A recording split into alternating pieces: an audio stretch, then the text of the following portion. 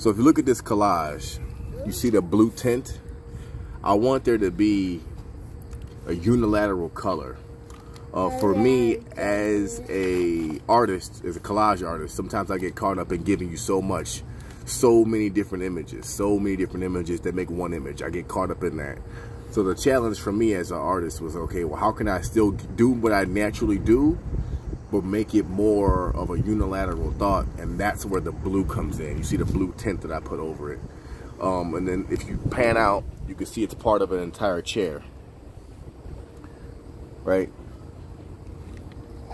And I'm really, my artistic director, hey, Razel. Hi. Hi. Thank you. Hi.